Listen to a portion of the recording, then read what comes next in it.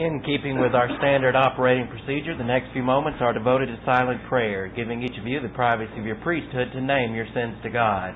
If we name our sins, He is faithful and just to forgive us our sins and to purify us from all wrongdoing. So with your heads bowed and your eyes closed, let us pray.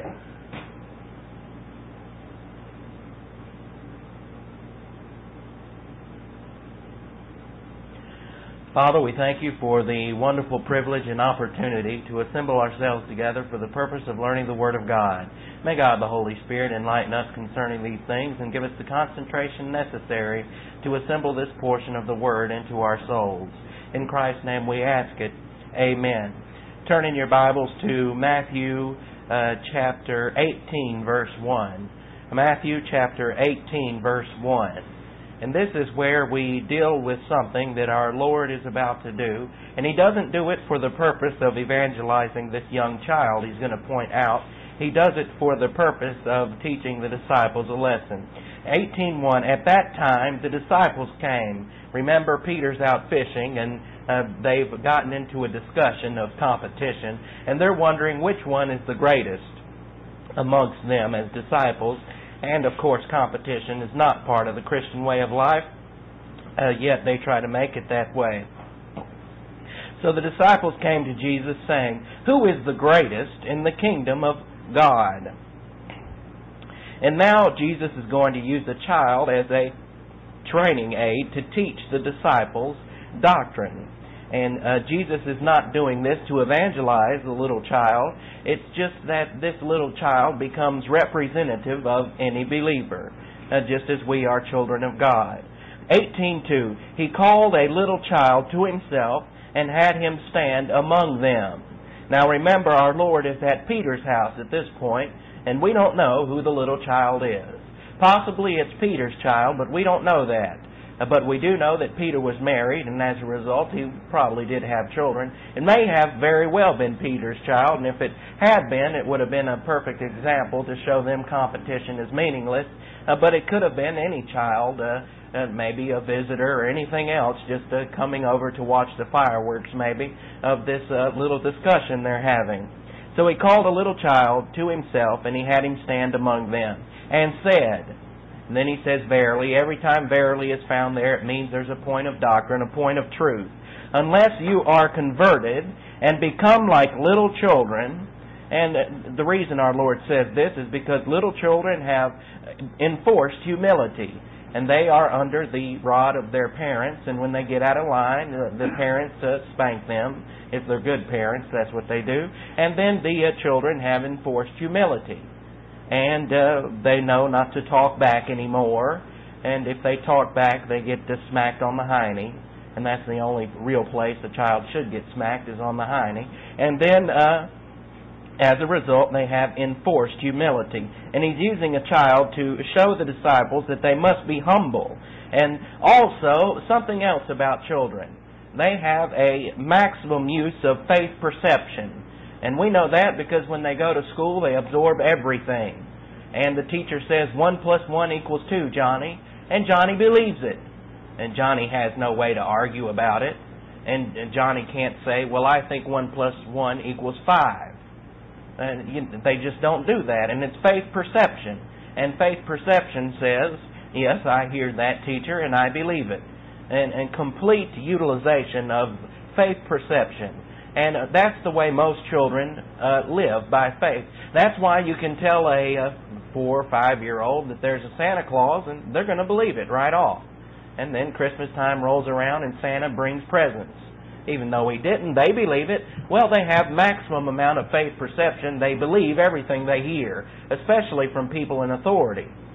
And in this case, our Lord is saying, look at these little children.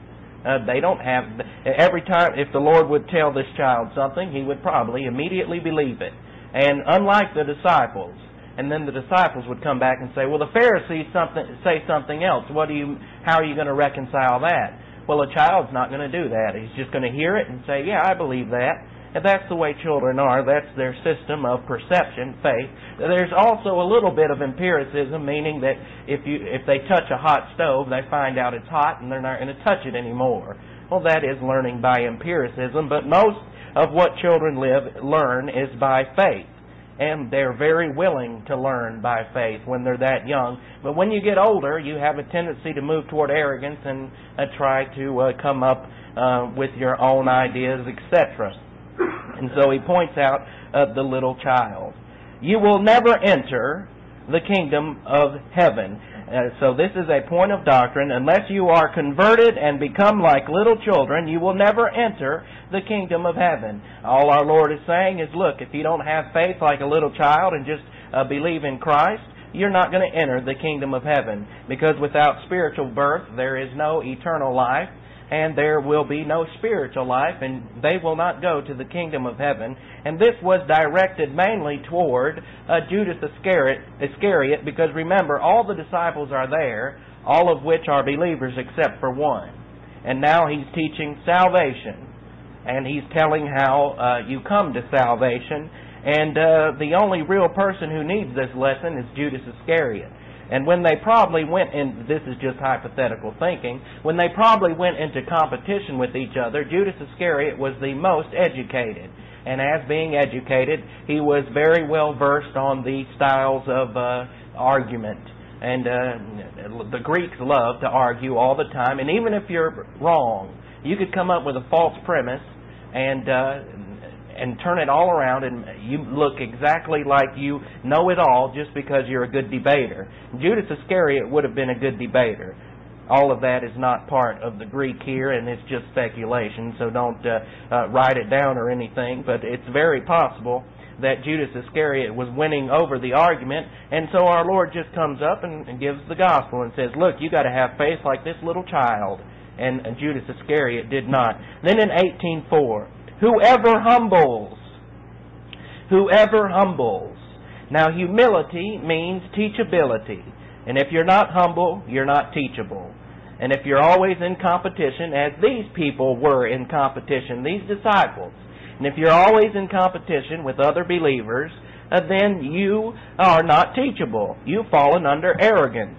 And you're not like the little child. Now, children can be very competitive, but when it comes to things that their parents tell them or that their teachers tell them, they usually absorb it very quickly. And they might become competitive as in who can remember what 1 + 1 is first, and who can remember this and that. But it was all started by faith perception. So whoever humbles himself like this little child that he has standing beside him, this believer is greater in the kingdom of heaven. What our Lord is saying is humility equals greatness. And humility equals a greatness that lasts into eternity. And if you're humble, that greatness of humility lasts into eternity. That is for the humble believer. And that's because humble believers get with the Word of God. It's inevitable. Arrogant believers never get with the Word of God. They think they know it all already, and they're not going to listen to it. They've been raised in legalism. They've been raised in religion, and they won't even give it a chance. And why not? Arrogance. And how come people won't give doctrine a chance? And you might scratch your head and wonder, well, why don't they just listen just long enough to where they might catch on to it? They're too arrogant. They think they know it all. And when they hear something different than what they've been taught, they say, I've been taught differently. I'm not going to believe that. Without even giving it a hearing, without even trying to check Scripture with Scripture. It's complete arrogance. The ignorance of arrogance, actually. And if they were interested, I can understand if you've been raised a certain way and you come into contact with messages concerning grace and you say, I don't know about that, I've never been taught that. Well, anyone who's been raised under legalism comes to that crossroads. I never had to because I was graced out and blessed enough to grow up in a grace-oriented family, but my father did not have that privilege. And he heard the colonel one day on the radio in Pennsylvania, and he was talking about how religion is not Christianity. Religion is man by man's own efforts trying to work his way into heaven. And at first it was so brand new to him, he said, no, I don't know about that. Then he kept listening. He had the humility not to just switch the channel, but to listen what he had to say. And he finally came down to the point where he said, you know, that man's right. And he said that, and it wasn't till years later that he really got on tapes, because his brother-in-law had been listening to tapes, and because he desired it, God at the right time sent it to him. He wasn't quite ready for it at that point, even though he agreed with it, and then later on his brother-in-law got him hooked on a book called Grace by Louis Ferry Schaeffer, and then he went on to listen to Colonel Thieme tapes, and I've always found it phenomenal how people get on doctrine who want it. But most people don't, and most people don't want it because of arrogance. They're not humble enough to be, objective. And there comes a point in life where you have to be objective. Maybe all the things that you learned as a child, maybe they weren't all right. Maybe there were some things that were way off doctrinally, and you have to come to a reconciliation at some point. That's all part of thought testing. And a doctrine's always going to test your thinking, and some people are raised to be atheists. It does happen. It's a sad thing. And they'll come into contact with the Word of God, and they will say to themselves, well, that guy from Australia he didn't say that, but this guy is saying that. And they can be arrogant about it and say, I reject it, or they could be humble about it and have some objectivity and look it up, start studying it, get an interest in it, and then come to their conclusion. All part of thought testing. And the disciples were now under a type of thought testing, because they were all competing with each other on who's going to be the greatest.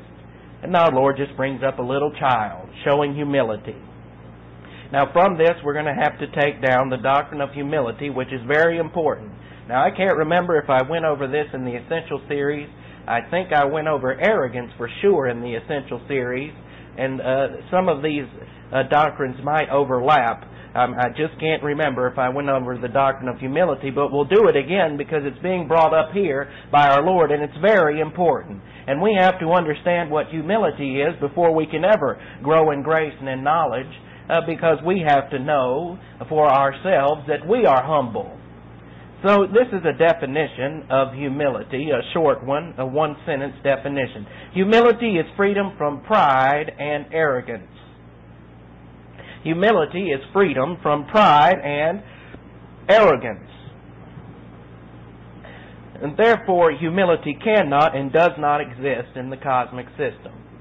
Now, for those of you who like to take notes, I would love to just sit up here and teach it real slow so you could get it all down. But the fact is, there's so much here, I'm not going to be able to do that. I'll give you some very specific things that you might need to write down and then just move on. And I might even just type all of this up and give it as a handout. So you can write notes if you want, if it helps you retain, but I'm going to go through this a bit too quickly for you to really get it all down, except for some few major points.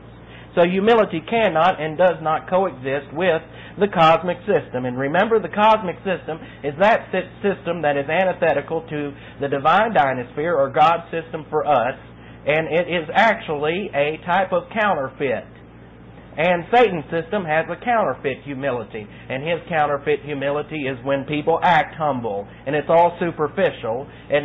But humility is in the inside, and people who have been the most humble on the face of the earth have been called the most arrogant, because it wasn't superficial to them, it was something that occurred on the inside. And a perfect example of that would be Moses, because Moses was the most humble man on the face of the earth at that time, and yet everyone he was teaching, with the exception of Caleb and Joshua and a few others, said, this man is arrogant. He talks to us like we're nothing, and he's arrogant. Well, he wasn't arrogant. He had a message. He was a servant of God, and he was going to give it, and he was perfectly humble. Yet everybody transferred their arrogance onto him. Operation transference, or projection. That's the word for it. Operation projection. Projected their arrogance onto Moses. Now, when you get out of fellowship, that is, you start out filled with God the Holy Spirit. When you get out of fellowship, every time you get out of fellowship, it's because of arrogance. In some subtle way it is. And you say, but I just committed a sexual sin. I fornicated or something, just by example. How is that arrogant? Well, that's the arrogance of sex. And you have just put the pleasure of sex above God's mandates. That's self-absorption. And it's self-seeking, your self-seeking pleasure. and you'll get it, but it's all part of arrogance. So, fornication in itself, even though it's not really part of the arrogance complex of sins, it is a result of arrogance, thinking that your pleasure is greater than your love for God. And when you do it, it is. And when people fornicate, God's the last thing from their minds. And that's just the way it works, or commit adultery or anything else. So really all sins are related to arrogance and self-absorption and all of those things, including gossip, maligning, and judging. Those become part of the arrogance complex of sins, but they're all self-serving. And none of it has to do with the unique spiritual life. And therefore, sometimes, I'll tell you what I do, a little trick I use. If I don't know if I'm in fellowship or not, it's rare, but if I don't, I'll say, before I go into prayer or study or whatever, I'll say, well, Father, I committed arrogance. Because it pretty much covers the whole gambit of sins. It really does. It's a good way to know if you're going to be in fellowship if you're not sure. And that's what I do. And it's not really a trick. The fact is, all sins are related to arrogance. There's just no way around it. So humility cannot and does not exist in the cosmic system. That is, when you're out of fellowship, you're not humble. When you're out of fellowship, you're under the system of arrogance, under Satan's system, which is the cosmic system, which was developed as to be arrogance, because Satan, from the beginning, became arrogant when he fell.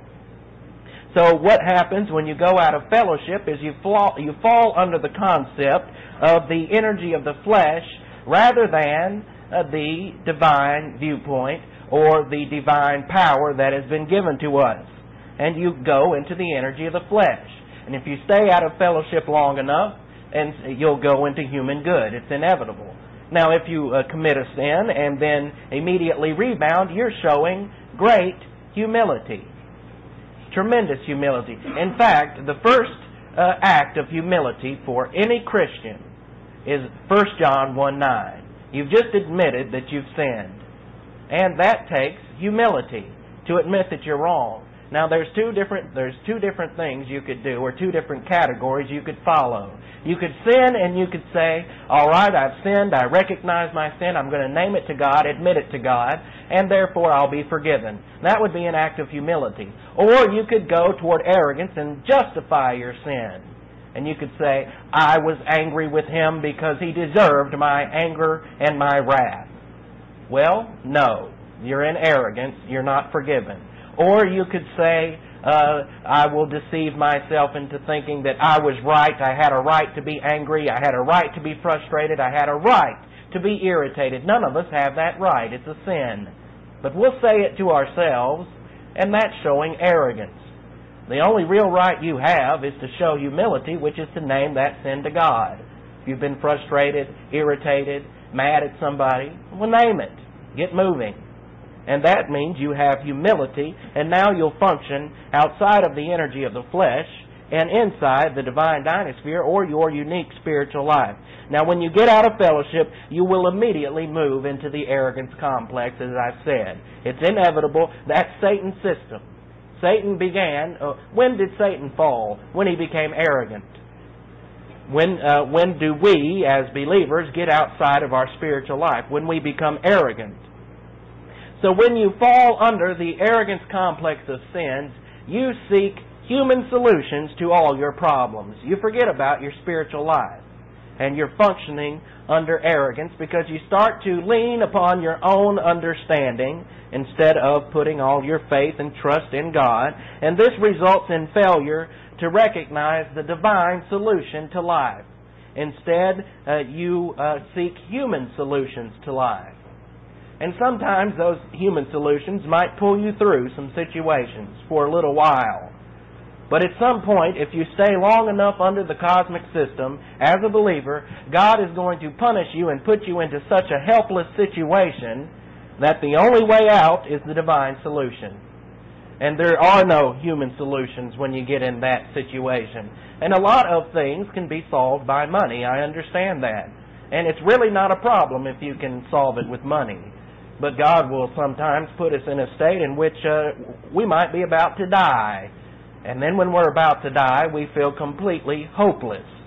And that's our point when we say there's no human solution, no money, nothing that can get me out of this situation except the spiritual life, and then you rebound and get back with it.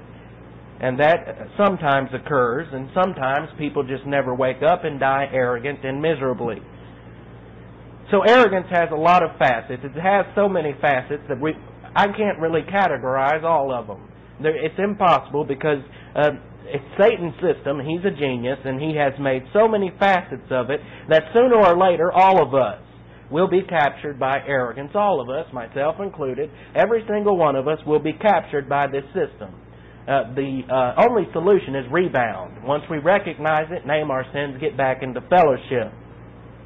And usually, if you're positive toward the Word and you've made Bible doctrine number one, you'll slip into arrogance every now and then, but you'll learn to stay out of it for most of your life, and therefore you will not be under the cosmic system. But if you neglect the Word of God or reject the Word of God, then you're definitely going to fall under arrogance. You're going to fall under the cosmic system, which means you're going to fall under the doctrines of demons. If you stay away from the Word long enough, it opens up what's called pneumatikos matiotes in the soul. And that means a vacuum.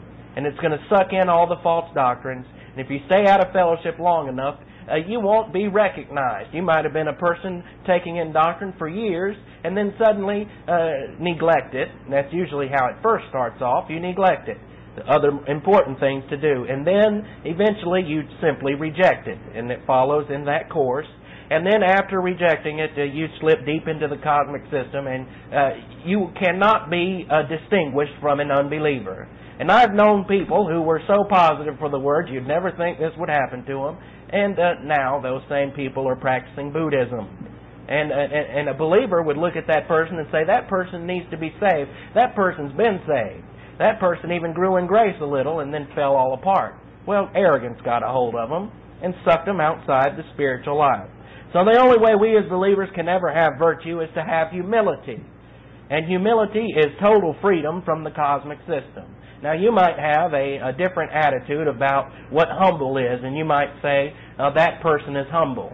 For example, you might watch some great football player win a football game, and afterwards he shuffles his feet and says, it was nothing. It doesn't mean he's humble.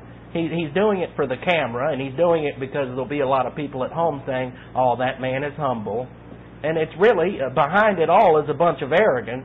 And you'll rarely find people who are famous as being humble. Well, they live the life where everyone's told them how great they are, and if you have everybody telling you how great you are, you're going to start believing it. And you're going to start thinking of yourself as tremendous and great and powerful. And the Romans understood arrogance in this way because the Romans had some great generals that would go out and wipe out entire countries. And when they would come back, there would be a little slave boy sitting behind the chariot as they went through the parade. And these parades were extravagant, and everybody lavished their praise on these young men returning from battle. And the little slave boy would be behind the chariot, the man riding in the chariot, and whisper into his ear, Sinc transit gloria mundi. The glory of the world passes away. In other words, don't get a fat head. You're young now. Soon your human power is going to fade away, and nobody's even going to remember you when you're 80 years old and dying. So don't get all swept up into this right now, is what they were saying. A very smart thing for the Roman custom to do, to keep people from becoming too arrogant. And oftentimes these people who have been so famous and then they get older and lose their beauty, especially this happened a lot with women who became very famous because of their beauty, and then when they got older and forgotten, they became very bitter because they've always wanted to go back to that approbation lust, and they died miserably. And that's all part of arrogance. So virtue for the believer is humility. Humility is total freedom from the cosmic system. Humility includes two forms of it. There's enforced humility, and there is genuine humility. Now, enforced humility occurs mainly when we are under the authority of our parents. It also occurs if you go into military service. they will enforce humility on your butt. And they will chew you out up one side and down the other. And for no reason, maybe. Just, you might think the guy's psychotic. I would. You're just standing there, they say attention, and they look in your eyeballs and then rip you apart. You don't even know what you've done. And you might think, this man's crazy. And so a lot of the people who haven't been adjusted to, they didn't get enough enforced humility in the home, a lot of these people would look at that drill sergeant and say, you don't talk to me that way. And then the drill sergeant would punch him in the stomach, and you would lose all your air, and you can't go running home to Mommy and say, he punched me, it's too late now, you're in the military, they own you, and get down and do 100 push-ups. And you can barely breathe, and you got to do it. Well, they're enforcing humility on you, because when you're in the battlefield, they want you to listen to your commanders and to be trained so well that you'll do exactly what they say. And if they say move forward and there's a hail of bullets, you run toward the bullets because you're scareder of the man in charge. And that's how they enforce humility. And we all receive it in childhood when we receive spankings, and we deserve it. That's enforced humility. And it results usually, unless you're a vessel of dishonor, which the Bible talks about, it results in having genuine humility. And this is genuine humility, and this genuine humility plus equals objectivity, plus teachability. And so learning doctrine requires humility, because doctrine steps on all of our toes. And when it does, it requires humility. So remember the 3 R's. There is reception, in which the pastor communicates Bible doctrine to a group of believers. That's reception. Then there is retention. And retention is epignosis doctrine. Remember what epignosis is. Epignosis is gnosis being converted into epignosis, in which you apply doctrine to experience. And this is the basis for creating invisible heroes, and that is from recall. And recall is the application of doctrine to experience. Recall. So we have reception, retention, and recall, all of which are related to humility and teachability. And if you are arrogant, you won't have reception. Remember, the Pharisees were very arrogant, so they could not receive doctrine.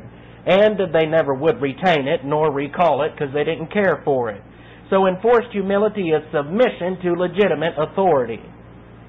And humility is the virtue of freedom from arrogance. All of us have authority in life. Some of us have authority we don't like. I've had some bosses in the past whom I have absolutely had no personal respect for, but from enforced humility, or actually, in this case, from genuine humility, you have to do what they say and you have to follow their orders, no matter how stupid they are. And I've had some that request of you the impossible. And yet, you just do what you can and then go home when they let you go home, and don't worry about it. And work is unto the Lord, not as unto man. But they're still your authority, and that doesn't give you a right to just say, well, I quit this job, my boss is an idiot. Or you could use harsher terms, usually people do. And you don't have that right. If you do that, it shows a lack of genuine humility. And you must have genuine humility. And if a better deal comes along, well, go ahead and take it. But remember, sin natures are prevalent everywhere. And you're never going to have a perfect boss. And you've got to get out of the hypersensitivity mode and get into the mode in which you can accept authority. And that's the only way to grow in grace and in knowledge. So enforced humility is submission to legitimate authority. You have authority in school, the authority of your teachers. I know how it is. I had some bad teachers.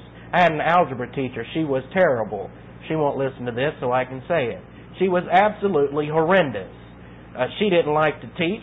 She was bored with teaching, about to retire, and she didn't care for the students, and she would just have us read the book or just go over something, then test us half to death, and most of the class was failing. Now, when most of the class is failing, there's something wrong with the teacher, not with the students. Yet she would blame it all on the students who were failing. Well, she's doing a bad job if they're not getting it. And she was. But she was the authority, and I couldn't just go up to her as one guy who, this is what he said. He was sitting next to me, and one time he got a bad grade, or she said something to him, and she had an irritating voice and everything like that. And he was sitting there, and he just said, and this was in 10th grade. I know all of you have heard this word, so don't look shocked. He said, "You bitch." I mean, really loud. I don't think he meant to say it loud. He just got so frustrated he said it. And she looked at him, but she didn't say nothing. In fact, she had a smile on her face as if, yes, I know it. But he shouldn't have done that. That means you are not oriented to authority. She was his authority. And in the olden days, if he would have done that, doesn't matter if he was in the 10th grade, he would have had a red bottom on his way home, probably. You just never did say that to authority. But today, children are so out of line that they can't even keep the classroom in order. That is, some of them, they've separated them out now to where there's the college level, going to college, and then the other levels. So they try to separate it out for those who want to go forward can. But even there's a lot of discipline problems, all related to arrogance. And if a whole generation comes up with no submission to authority, it can destroy a nation in one generation.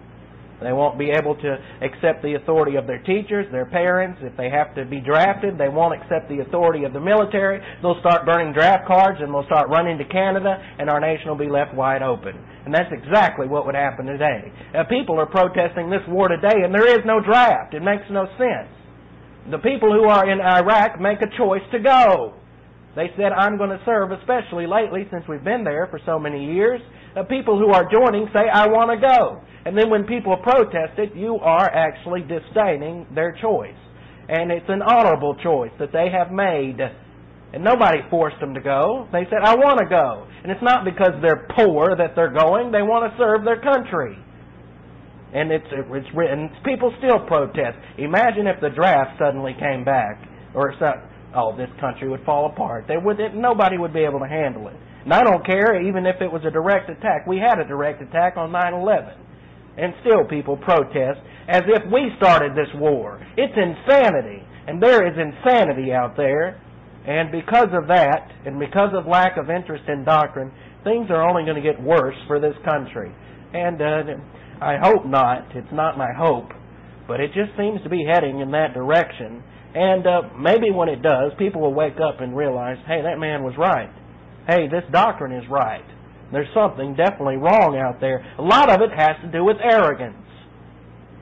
Actually, all of it has to do with arrogance. Too arrogant to be instructed. And as I told you before, only 26% of the nation even goes to church once on Sunday. How are you going to get anybody to come to church every day except Saturday? Impossible.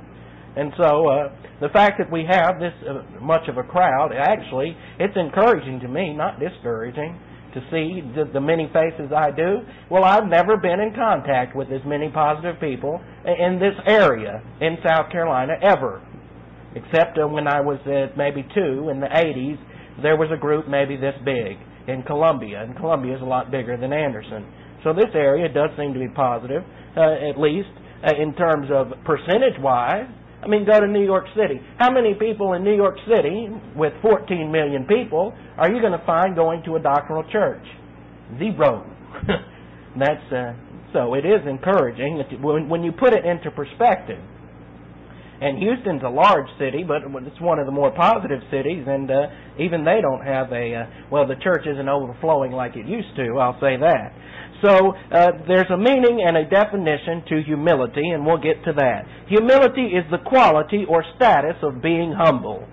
And that, of course, is taking the noun humility and giving us the verb form. While the noun humble has many definitions ranging from feeling of insignificance and feeling of inferiority. That would be that's not the biblical definition. We might perceive it that way. If somebody is humble, they must feel insignificant or they must have an inferiority complex. That is not the meaning of humility. In fact, when you have an inferiority complex, you think of yourself as low in rank or low in importance. And none of these definitions relate to the biblical word. None of them. So humility, or being humble, in the protocol plan of God is recognition of the authority of Jesus Christ. And remember, this was something that Peter had trouble doing, because he was always trying to get Jesus to follow him, when Peter should have been following the Lord. And that's why God the Father came down and with His booming voice and bright glory said, "Listen to him." Peter had a problem with humility. He thought of himself as way higher than he should have thought of himself. So humility is recognition of authority. And since the Bible is the thinking of Christ, submission to authority of our Lord is tantamount to having the thinking of Christ, which can only come through post-salvation epistemological rehabilitation. And that means, of course, perception, metabolization, and application of the Word of God. So we submit. How do we submit ourselves to the Lord? We submit ourselves by our daily intake of the Word of God. That is how we submit ourselves, and that shows humility. If we neglect doctrine, we're in a state of rebellion, or if we reject it, of course. So the result of our post-salvation epistemological rehabilitation is grace orientation and humility. Both of them go together.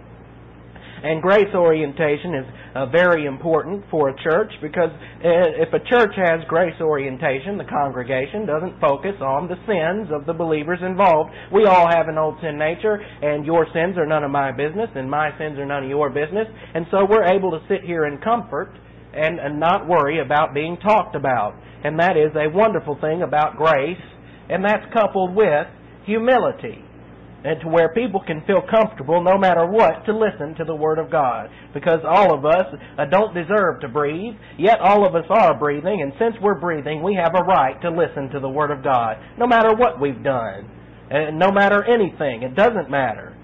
God provided for all that in eternity past, and He even provided for us as being failures. Remember, Jesus Christ died on the cross for our sins. So there's nothing, that is the result of humility and grace orientation, and most churches don't teach that today, and all it is a big cesspool of gossip, maligning, and judging.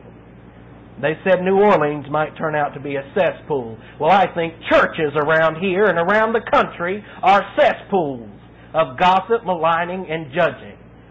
And I would probably rather be on a rooftop in New Orleans than in one of those churches where all that gossip, maligning, and judging goes along. And I'm serious about that too. I would probably rather be on a rooftop waiting to be rescued than in one of those churches. That I wouldn't be able to handle it. I would get out of line because I would want to change them all, and it wouldn't be my purpose, and so I just don't go. Never will go. I have gone in the past just because a relative has went when I was younger and didn't know any better, but I still kept my mouth shut except for one time, and I won't talk about that. But most of the time I was able to hold it all in. So in biblical humility, the independence of human power and ability is reduced to zero. In biblical humility, we're talking about how we should be humble in regards to our unique spiritual life. It is the independence of human power and ability is reduced to zero. That means human power has its own independence. We have independence in relation to human power. We can get up and go to work and make money and provide, and we're all commanded to, the husbands are, to provide for the family, and that's part of the independence of human ability and a command. But if you have a car accident and you become helpless and paralyzed, then what? It's a total dependence on God, which is what it always has been anyway. And it's total dependence on Him for us to take one more breath, and one more day, one more time. Anyway, so we have the filling of God, the Holy Spirit, and grace orientation and doctrinal orientation. That was a song, by the way. My wife knows it. I don't know if you've heard it. And then there's personal love for God the Father, impersonal love for all mankind, and sharing the happiness of God, and occupation with Christ. And all of this is the higher level, the higher function of humility.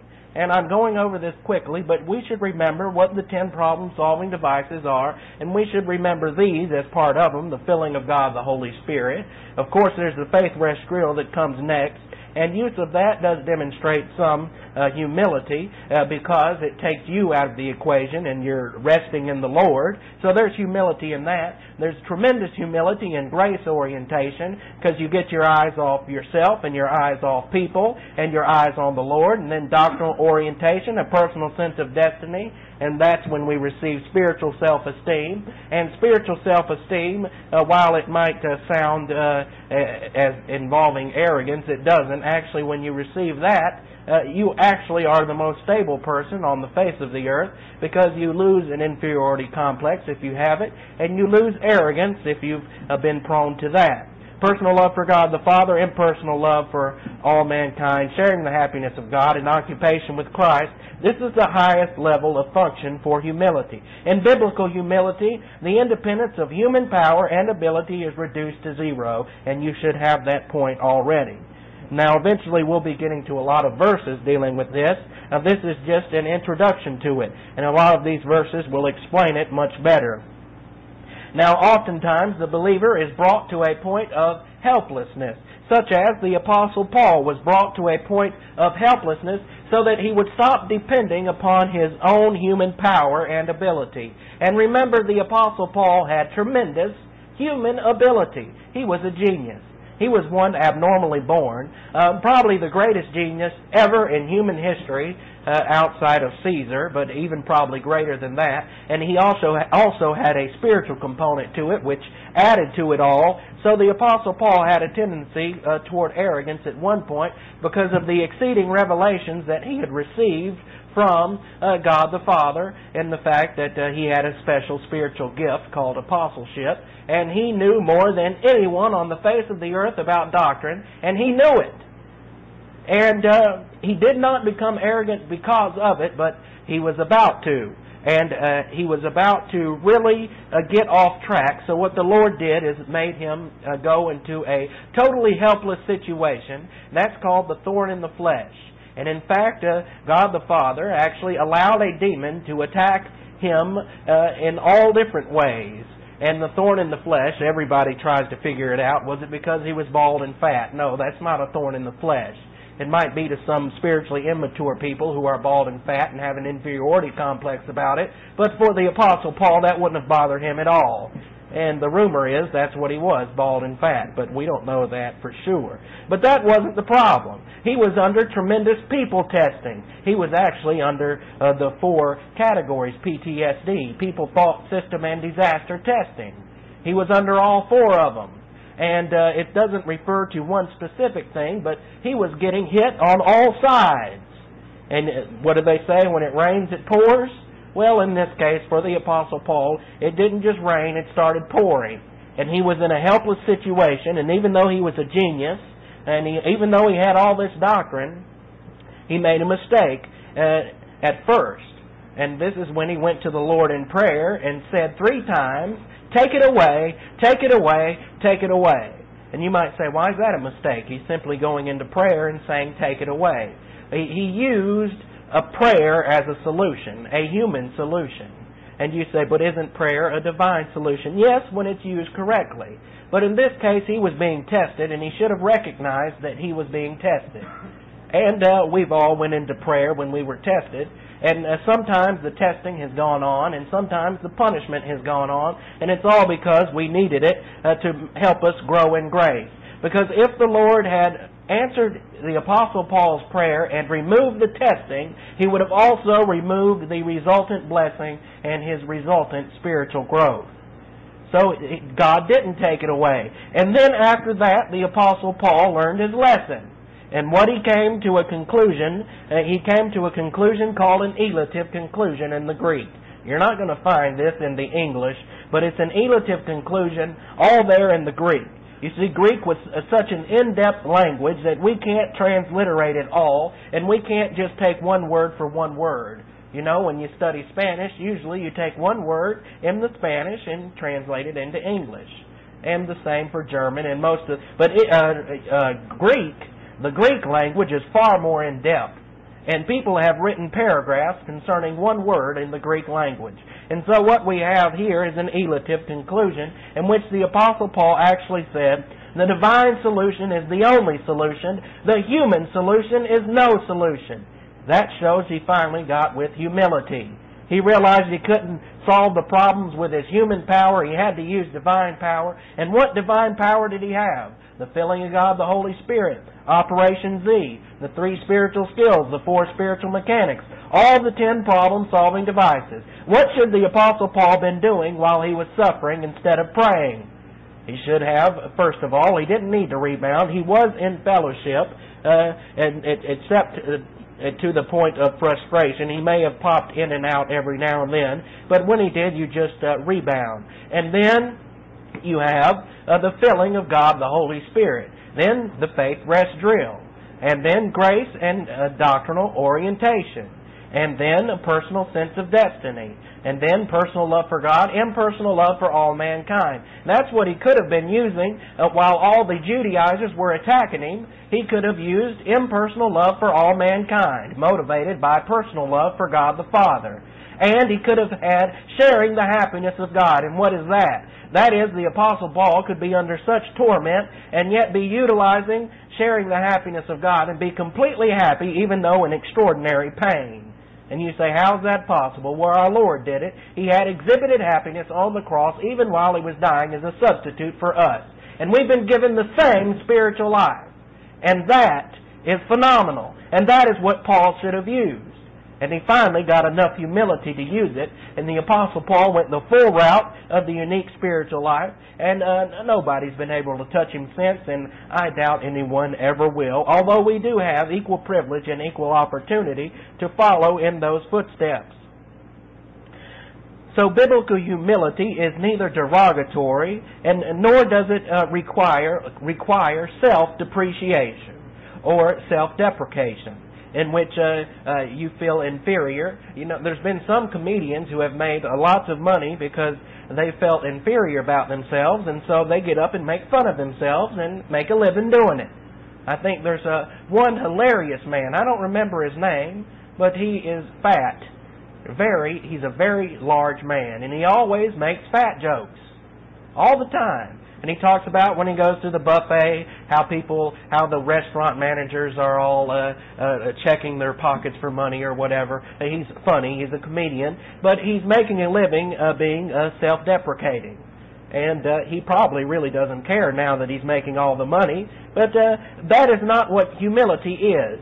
And we might say, that fat man's humble. At least he's got enough courage to get up and say he's fat and make fun of himself.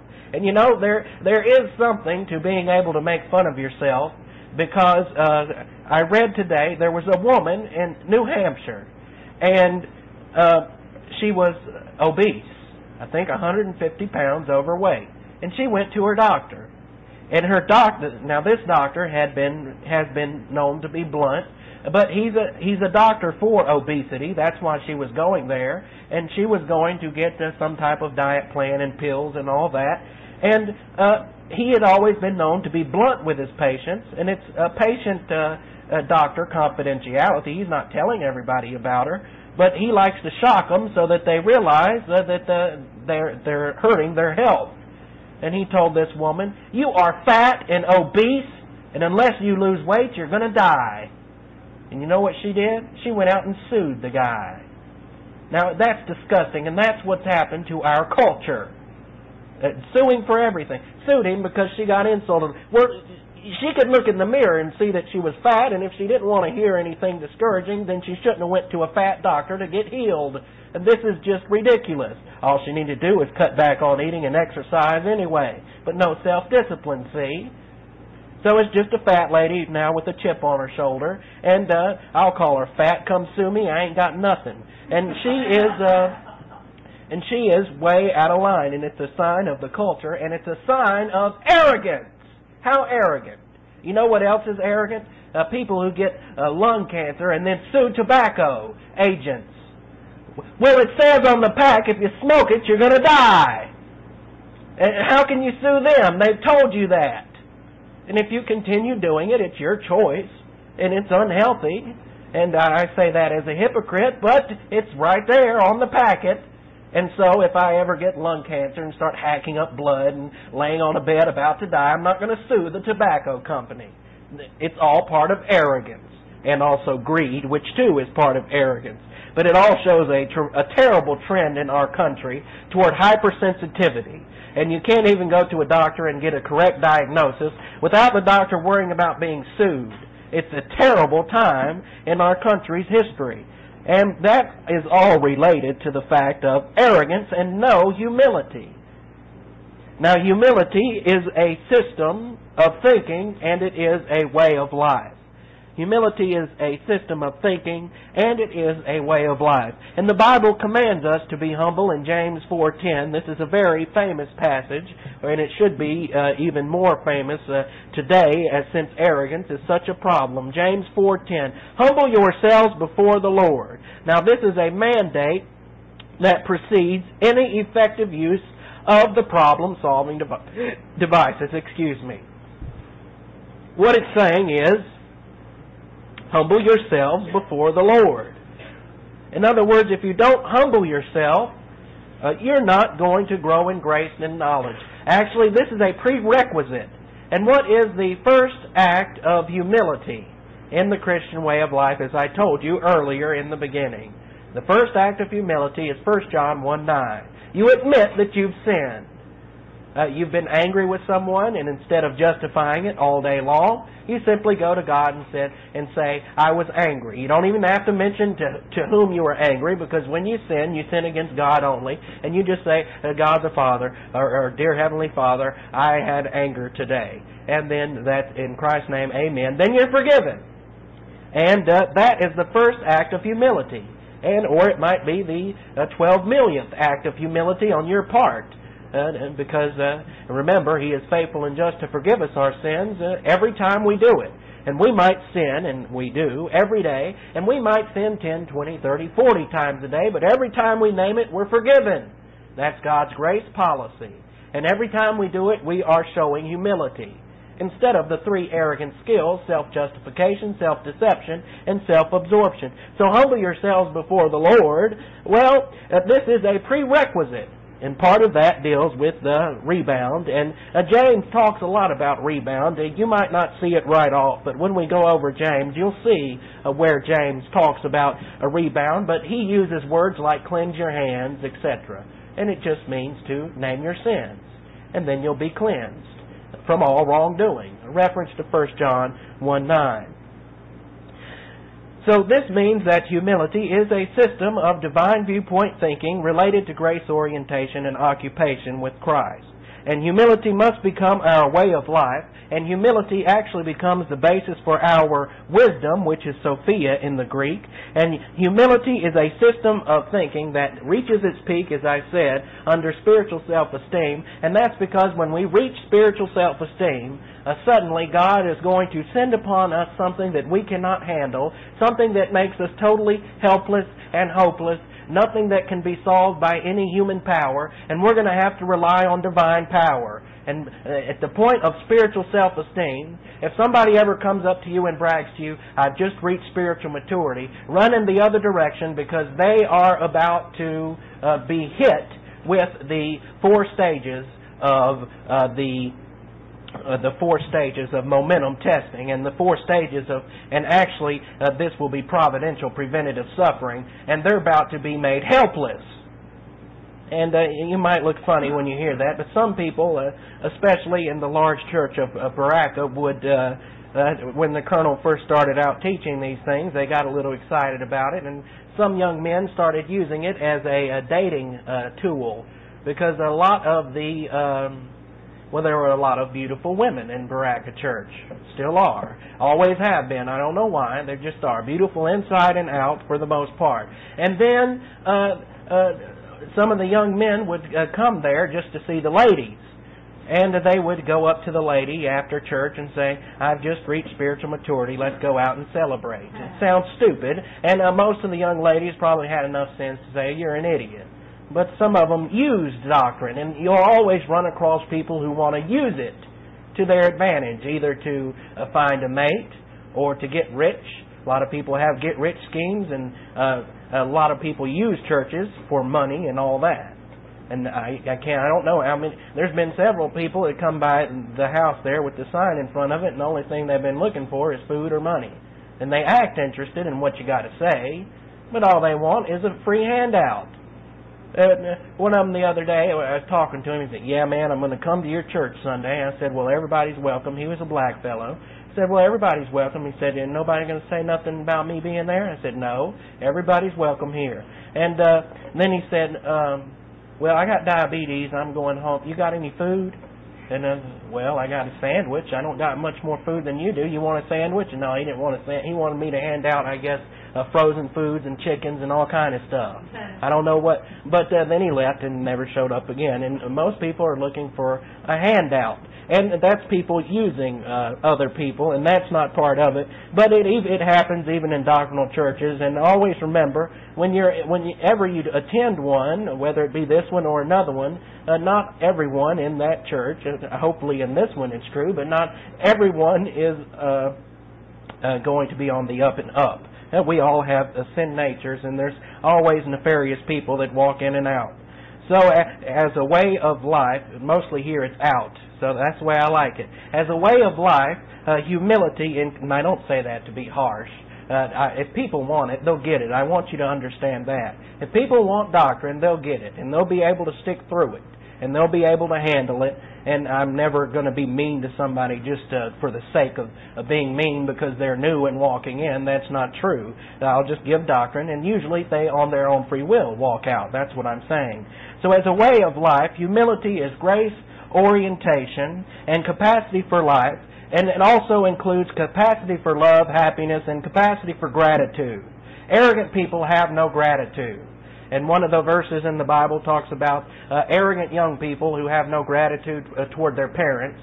Remember, your parents wiped your butt. Your parents provided for you and sacrificed for you and will their whole lives probably. And the teenage years become times when you might want to lose some gratitude concerning that because your parents might be a little stricter than others. So what? You got all the time in the world to live life once you get old enough to handle it. If you get a little too much freedom too young, you might ruin yourselves in it. It does happen. I've seen it happen in my generation. And young people go off on a tangent partying and drinking, and then they get into drugs, and it'll ruin your life. You might come back to doctrine later, but it will destroy you. And that means lack of humility. And if your parents don't want you to hang out with a certain type of person, don't do it. They've been around longer than you, and they're smarter than you, whether you realize it or not. And they know that, and they might notice some a guy not being too humble about things and having a type of thinking against authority. I told the teacher off, etc. Well, your parents say, don't hang around that person. He's a jerk. He doesn't know any better about life, and he's going to be a failure. And then you say, no, he's cool. No, he's not. He's an idiot.